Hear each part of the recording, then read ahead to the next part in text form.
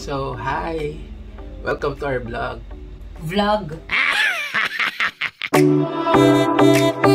So, hi guys! Welcome to our vlog. So, sasakyan ko lang yung trip ng asawa ko dahil we're going to US ng November and December, till December. So, sasakyan ko lang yung trip niya dahil gusto daw niya mag-try, ano ba yun? Try on haul? Try on haul. So mag-try out daw kami ng mga... Try out basketball. Mag-try daw kami ng mga damit namin na gagamitin sa trip namin. Ayun lang. Kasi gusto ko twinning kami. Oo, gusto daw niya twinning kami. Ayun lang. Sige. Ano ba yun? Ano ba yun? Ayan, today, ito yung ating itatry. Ito yung mga outfit ni Vince. Ito naman yung mga winter outfit ko. So, let's try it out.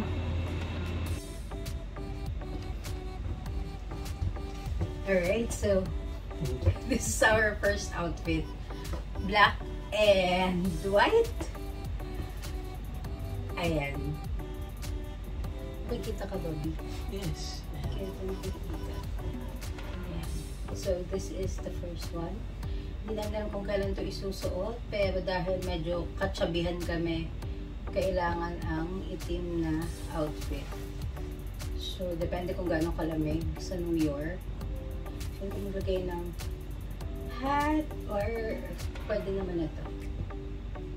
Ikaw, ano yung sa'yo? Ayan. Ito. Siya naman naka-black na threads ko. Ayan. Okay. Alright. Next. Next outfit. Alright. So, this is the second outfit. And, syempre, ito yung dinala kong bag para kahit saan bagay siya. Alright. Ayan. Ayan. So, nabili namin ito sa Shanghai. On sale. That was back in 2019. Bago mag-pandemic. Bago mag-pandemic. We had a trip in Shanghai. Tapos, yeah. Pare-pares kami nito ng kids. Meron din sila. So, all black with fur. Ayan. Twinning kaming apat dito. Tapos, syempre, white shoes ulit. Para may pagkadumihan na. Para kahit saan bagay. Alright, on to our next one. Alright. So, this is our third outfit. Maiba naman, mga neutral naman tayo. Color. Nasuot ko na to when we went to Las Vegas. Pero since I like this color and kahit saan pwede siya. Okay din. Ako actually, nasuot ko na rin to. Yung costume party ng mga anak ko. Oo, pwede mo sigurong buksan to. So, costume party ng anak ko, I was Gambit back then. Ayan, so, gamit ko na ulit siya. Ayan. So, that's for our third twinning outfit.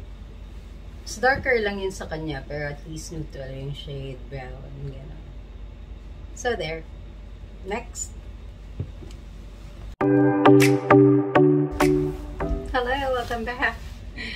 Alright, so this time, kami naman ay nag-iba ng shade.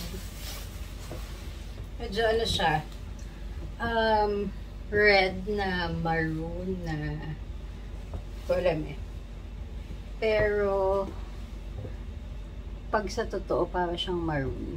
Ayan, yan siya. Ayan. Yung kanya, mayroong hood. May hood. Nabili namin siya sa Lazada. So, Lazada during 999 sale. Oo. Sulit na sulit. Eto, sa Baguio ko pa ito nabili eh. Sa mga ukay-ukay din. Tagal na, pero hindi ko pa nasusuot. So, this is the first time na isusuot ko siya. And buti na lang, tamang-tama yung fit sa akin. I love this color, by the way. So, bet na bet ko siya. So, if you notice guys, ang ginawa namin, lagi kami naka-black muna for the try-on haul. Kung ano ang twinning at chuchu yan. Kasi, para kahit saan pwede. Pero you can mix and match kasi pwedeng lagay ka ng white or kung ano man yung color, pero Again, we love color black dahil nga nakakapayat siya. Alright, so next outfit. Ayun. Hi. So, yung asawa ko kasi mahilig yan sa parang princess daw siya. So, pagbibigyan ko lang yung color. She wanted color pink daw. Alam mo kung akong princess ay. Meron tong meron siyang kasama, ano ba tawag dyan? Fur. Dito sa hood. Kaso hindi ko muna kinabit kasi baka masira yung fur niya. Ayan. Sa Lazada din namin ito nabili. Yes. Parehas Lazada. Very nice. Sulit. 9.9 sale. So, ayan. Tapos syempre, white ulit. That's all. Alright, so this is our last winning outfit. Ayan, gusto namin yung color niya. Kasi kakaiba. First time namin maggaganitong color. Yes. And ito talaga ang pinaka-panalo sa lahat ng nabili namin nung 9.9 sale. Yeah. Kasi ito ay nakuha lang namin sa halagang, magkano ba yun? 250. Hindi ko na-mention kanina yung mga price nung iba. Yung price range nun between 800 to less than 2,000. So ito talaga yung pinakamura talaga sa lahat. Yes. And kasama pang belt. Sulit dahil makapal siya. Yeah, makapal. So we didn't expect na para sa presyo yung 250. Eh, ganito siya makasulit. Yeah, 250 each. So 500 may ganito na kami, di ba?